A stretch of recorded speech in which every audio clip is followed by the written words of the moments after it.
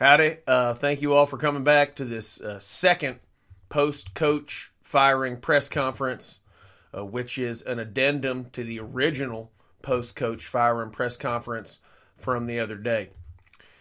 You see, what happened was it was one of those classic things where, when you're holding a post-coach firing press conference and you do it and you say all the right stuff about, building towards the future and how we're determined to get this right and, the fans deserve better, yada, yada.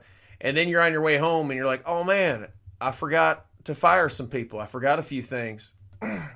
Well, this is one of those deals. So I just want to tie up a couple of loose ends here. Everything I said in the first post-coach firing press conference stands. That all still holds true. Just in case you weren't here, I said firing Hugh Jackson was a really tough decision. He did some really good things here. Under his leadership, we participated in many football games, all of which he was on time for, and which is so important. Punctuality is such an important quality, Hugh did not win many games while he was here, but he was never late to lose. But the bottom line is he had to go. You see, as I said, we just had too much internal discord in the organization. And you just can't have that kind of chaos and negative energy around a young, impressionable team, which is why I did not even wait for the bye week to fire both my head coach and offensive coordinator before immediately turning the team over to the extremely volatile architect of Bountygate, Greg Williams, who I believe is exactly the steady hand we need during these turbulent times. Now, to replace Todd Haley at offensive coordinator, I have tapped the very capable and extremely already under contract running backs coach, whose name, of course, is... Hold on, I've got it here. His name is... There it is. Oh, that's a flyer for vinyl siding. Hold on. There it is. Offensive coordinator Freddie Kitchens. Freddie Kitchens. Sounds like a child made it up. Anyways, he's going to be dynamite. We're expecting big things from Freddie Kitchens. Buckle up, National Football League, because there is a new offensive sheriff in town, and his name is Freddie Kitchens. So, I figured as long as we were cleaning house here, I might as well use this opportunity to clear some more brush from not only the Browns organization, but also its fledgling parasitic satellite industry of podcasts. With that in mind, I am announcing here today that I have decided to fire the hosts of my least favorite Cleveland Browns podcast, Browns Friday Fumble, which I am told is supposed to be a humorous program, but it just sounds like a couple of lonely polecats caterwauling at the moon to me. So I'm going to have to let these boys go. These guys... One second. I got their names here. Freddie Kitchen. Nope. That's from before. Yeah. David and Dylan. They're done. And as a cost-saving measure, I've decided to find their replacements internally and double dip, so to speak. So with that in mind, it is my great pleasure to introduce you to the new hosts, Greg Williams and Freddie Kitchens. I'm feeling a change coming. I'm feeling a change coming. Hello. This is your Browns Friday Fumble. Well, put it in your picture set. Why don't you get it out your tight end? No. All right. Now, cut the fucking music, first of all. Received a number of copyright complaints, I've been told. This stops now. What do you think this is? WMJI? Magic 105.7? Moondog Coronation Ball? I don't think so. And the fumble is one that we forced, because that is an emphasis on this football team. We force fumbles. We force takeaways, and we force our will on the opponent of this football team. Anyway, sorry for that. My name is Greg Williams. As you just heard a moment ago, I'm the new host of the Friday Fumble. With me is my new offensive coordinator, Freddie Kitchens. How are you, Freddie? I'm pretty good there, Mr. Williams. Can I offer you a beverage? If I wanted a beverage, I'd stop by a 7-Eleven. But anyways, first off, I want to say first that we greatly respect Dave and Dylan as podcast hosts. Indeed. They've been excellent, but moving forward, we're not going to talk about that anymore. We're going to talk about the future of this podcast, not the past. Mm-hmm. Yes. Freddie, do you listen to a lot of podcasts? Well, sometimes, yes. I like to catch a Wait, Don't Tell Me on the NPR app every now and then. Well, I do too. I've been a big fan of Joe Rogan since the beginning. Mm-hmm. Adam Carolla, The Godfather, Throwing Shade. I love them. And you know what? I fucking love the McElroy brothers. So this podcast business, right up my alley. I was with Dave Weiner in 2007 when he invented podcasting. I've studied every podcaster in the business, Jesse Thorne, Scott Ackerman, Paul F. Tompkins. I know what I'm doing. Don't you worry about that. Yeah, on long car trips, I'll listen to a good book on tape sometimes. Well, that's good, Freddie. That's good. That's kind of like a podcast, and I'll accept that. Yeah, it breaks it up. Shut! Okay, now let's see what we do here on this podcast. Okay, looks like the first thing... Sorry, we are just learning on the go today. First thing we're going to do is do a recap of the game, past week's game against Pittsburgh football. Okay, Freddie, let's cue it up. All right. Well, I do want to offer a bit of insight into the offensive strategy on this one. I feel like Todd has probably come under some undue criticism over the past week for the inability to convert some solid drives early. Well, that strategy from Todd, I do believe, has always been to get Hugh fired. I mean, we have all the weapons. We need to make some 10-yard crossing route plays on 3rd and long. But you'll notice if you watch the tape, Todd typically went with a check down, weak side screen, or some other ill-advised draw play where two rookies try to read a professional footballing defensive structure. You know, Freddie, I suspect as much.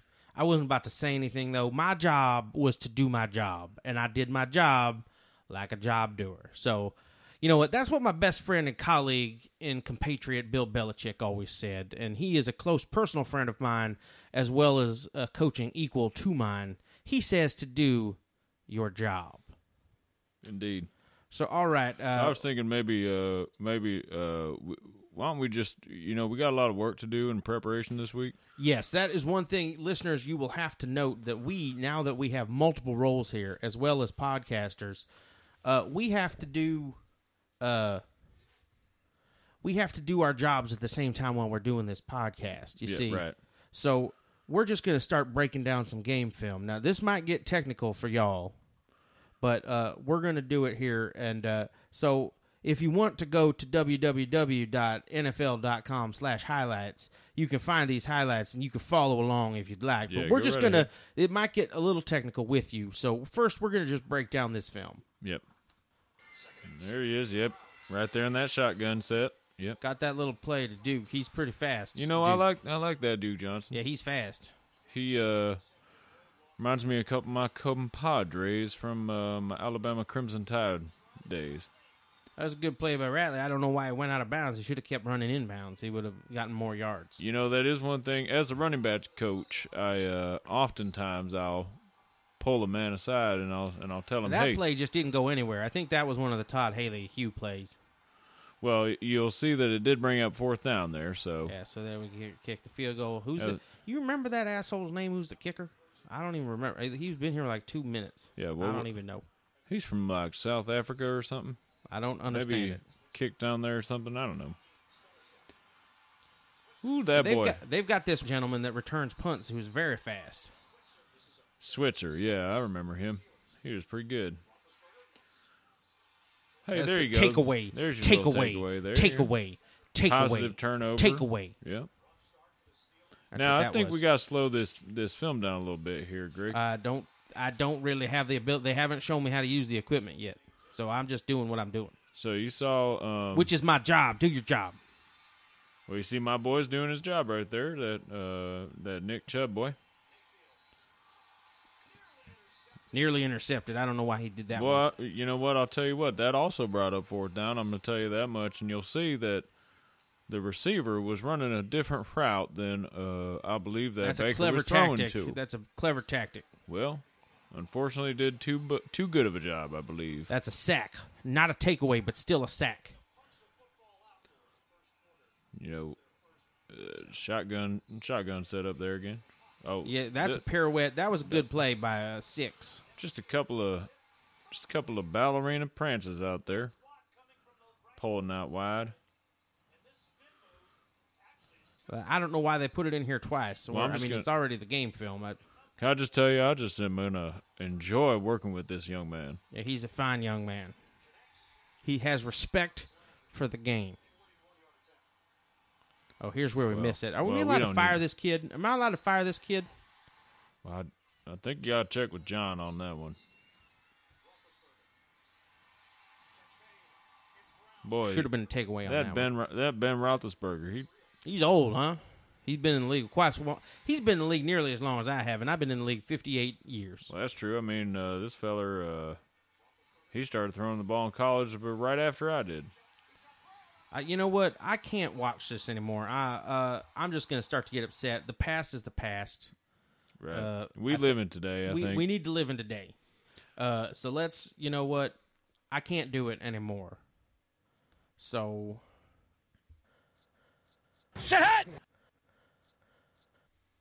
Anyway, let's move on. We've got, you know what? It's time for some Browns news. This is what they do next. They don't usually do film study. We had to do a quick film study. I'm sorry, podcast listeners, but we have a lot to do, which is our job. Put together the game plan. So, and you got like 3 jerseys to make. So, anyway, Browns news. You already know the big goddamn news. Freddie and I are here.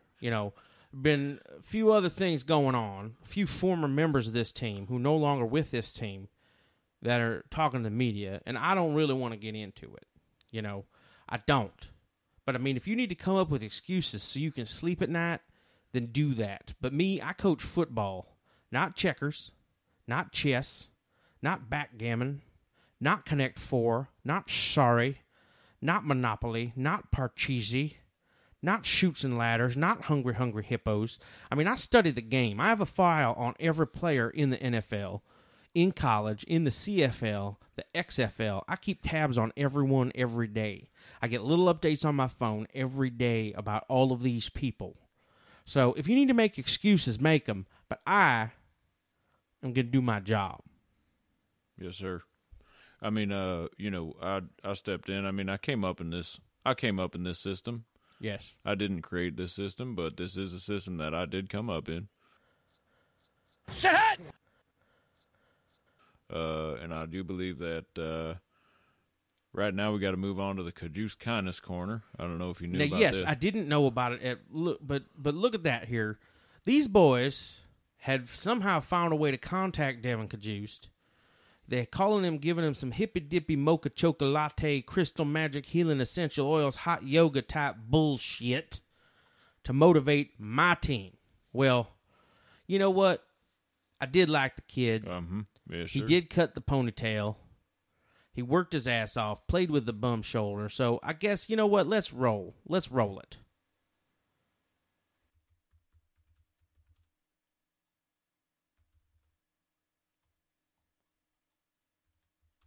It's my favorite time. You're listening to the Browns Friday Fumble, and this is Devin Cajuice with this week's Cajuice Kindness Corner. With you guys dealing with big changes in your life, I feel like the world is getting shook up right now. The biggest thing I can tell you is be consistent. Everything is like the stock market, and it doesn't mean like you're going to crash, and it doesn't mean you're going to explode and go up either. I just mean the fact that it goes up and down. Things are not always going to go smooth, but being consistent and diligent will help you persevere. So with the big changes, take them. Don't be afraid. Freaking jump off that cliff with a parachute, and that's called a leap of faith, and know that the safety net's at the bottom. Be consistent, and take the chance. Anyways, back to you, Dave and Dylan. See you guys next week.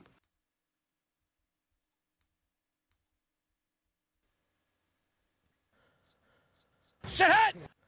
Well, I guess we got to talk about this head coaching bracket. Yes, we do. There's been a Twitter poll going on the Twitter, which I'm not a part of. I do not subscribe to that. I am podcast all the time, and that's it. Mm-hmm. Well, y'all know the deal here. Dave and Dylan started out with a list of potential head coach candidates for Greg's job here. That's my job, and I do my job. Some notable standouts from that list early on were John Hamm, fine actor. Pete Davidson, I don't even know who that is. No, I don't. Is it son of Harley Davidson? And Usher. I do. Now, is that an Usher at the stadium? No, sir. That is a vaunted R&B artist from the 90s and early 2000s. Well, anywho, came down to a semifinal round robin play-in situation for the final between 5 candidates. Now, how the hell do you have a bracket and end up with 5 candidates? What the hell were these boys doing? It's like they don't even know anything about mathematics. And mathematics used to be my job, and I did my job.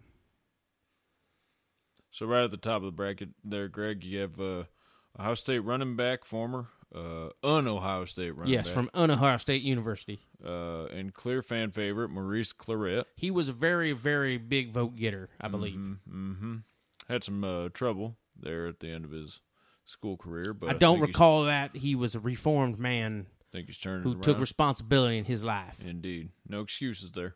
None. Second was your mom. Mm-hmm. Not sure if that was supposed to be a joke or... I'm not quite sure about that. I'm just going to move on before I get mad. Oh, I think former Miami Sharks head coach Tony D'Amato. Now, I coached against Tony D'Amato when I was with the Dallas Knights, and I coached against him. I had a file on him, had a file on everyone in that league as well. He is a very, very good coach, very, very good motivator of men in the locker room. His tactics are a little bit stale, a little bit old, but he is all about motivating men to do great things. So that's a good candidate. Now, I believe you also had an offer on the table from the Sharks. I did, and they ended up going with Nick Crozier, who did not survive this bracket. Indeed. Following closely on the heels on Tony D'Amato was Tywin Lannister. All right, from the Game of Thrones. Everyone's favorite patriarch. And finally, a respectable candidate, AutoZone CEO William C. Rhodes III. Now, he is who I am rooting for, except I'm rooting for no one, because this is my job. So just hands off my job, and I'm going to do my job. So, again, I don't know how they managed to get 5 different seeds into the semifinals. These boys do not know what the hell they are doing.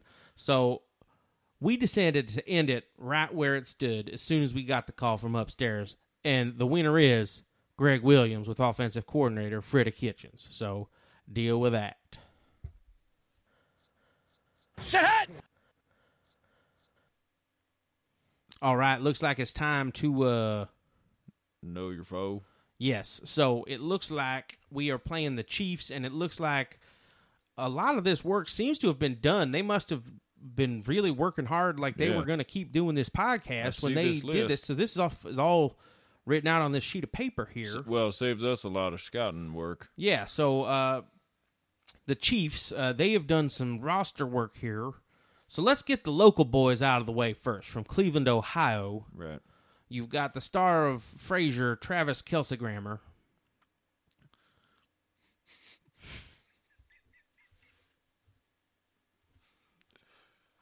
Now, we're just reading this off paper. So yeah, don't... If we laugh, it's because we didn't even do this. We're just reading it, so... Glazed donut, Krispy Kreme, Hunt. Former NFL left guard Cam Irving. Last Action Hero, Mitchell Schwarzenegger. Now, is that's supposed to be...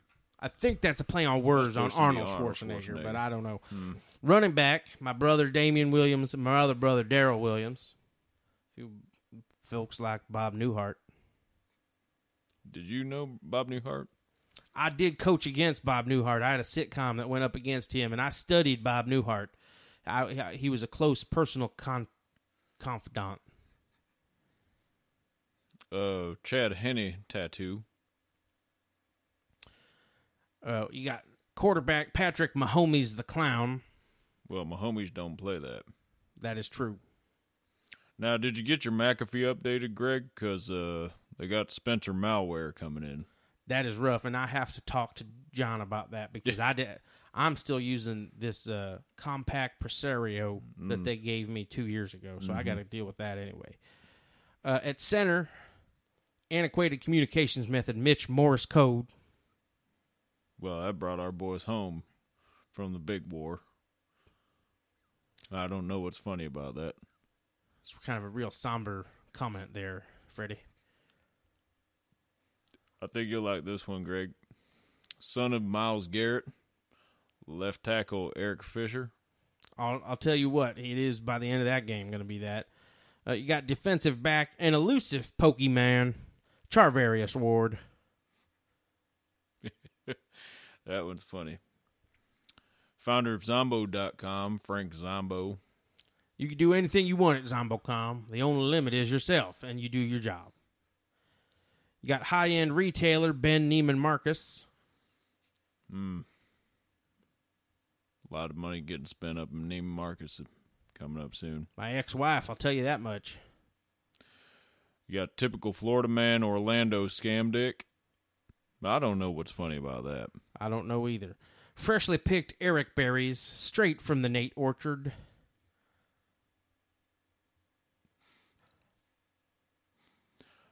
Presented without comment, Harrison Butker. No comment on that one. You've got cartoon private Alan Beetle Bailey. And Chris Jones. All right, guys, this is another thing here that it says we have to do something about Baker Mayfield, Baker's dozen, blah, blah, blah. Guess what? I put an end to it. Baker has more important things to do, like his job.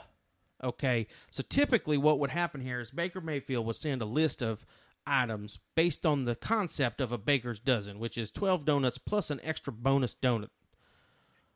And in this case, he would provide a list of 6 items on a given topic based on his number, his jersey number, and his name around the office is 6. That's what we call him. But I've put a stop to it. He has a job to do as quarterback of this team, and that is not writing lists for the podcasting department of the Cleveland Browns. So, someone might question my ethics in doing this. I contacted Dave and Dylan, okay, and I had them write up this list of 6 things to, you know what, I want to give people second chances, and I want them to know what they've done wrong and examine it so they can learn and grow as men. Well, we respect the hell out of Dave and Dylan. Yes, I would say that. We do respect the hell out of Dave and Dylan. So what I did is I assigned them a task and said, Dave and Dylan, you tell me why you got fired. Give me your 6 reasons, because Baker Mayfield's number is 6, and we're going to keep that part. But why did you get fired? Let's learn and grow. So this is straight out of their mouths, but we're going to read it here. Well, number 6, it says right here, Greg, it says, didn't have quality podcasting equipment. Okay, that's one. That sounds a little bit like an excuse, but let's... Okay, it says number 5, they were forced to have other people write scripts for them. It's like they didn't have control.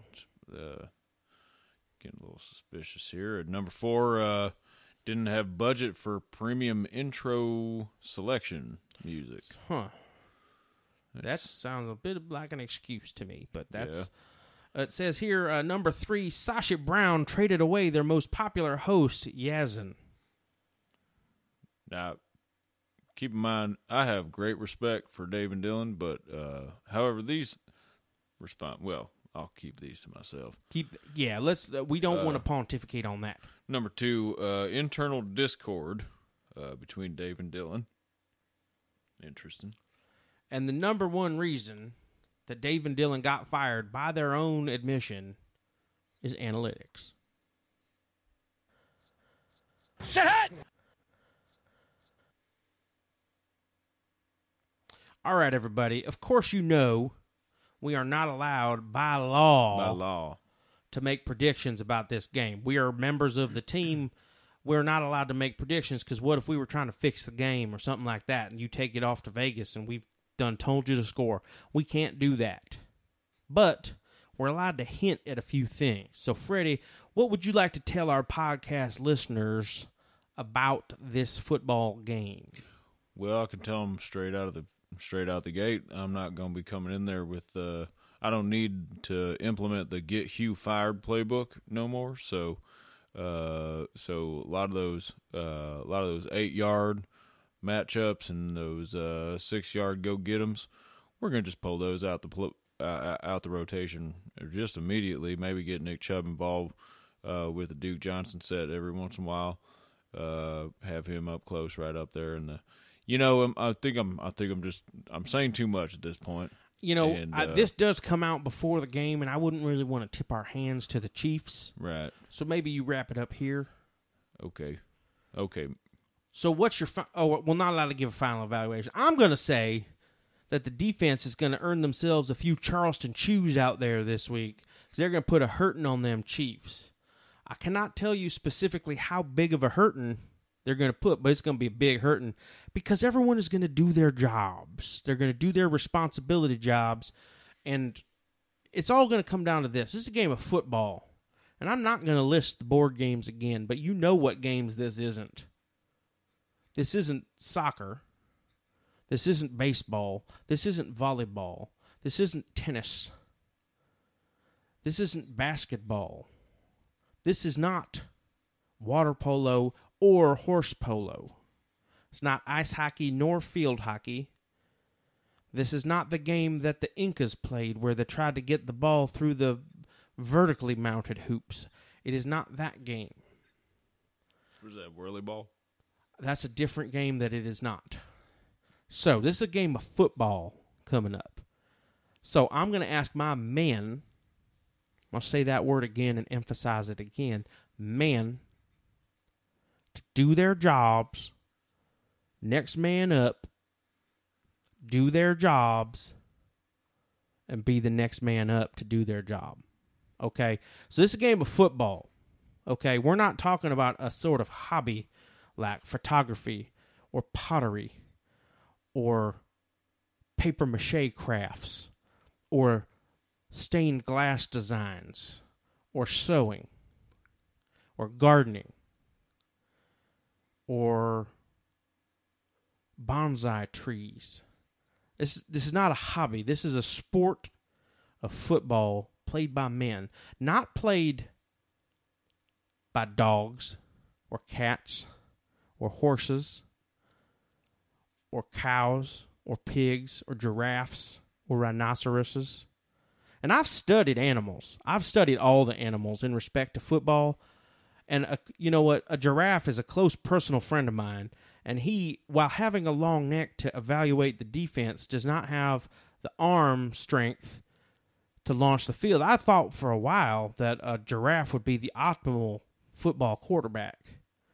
But it cannot throw the football because all 4 of its legs are in contact with the ground. So, Freddie, you're not really saying much. What do you think about animals playing the sport of football? Because I don't think they can do it. Well, I just think that we are not changing the system. It's a system I came up in. This is a system I know. I put you in the pistol set. Well, get it out to your tight end.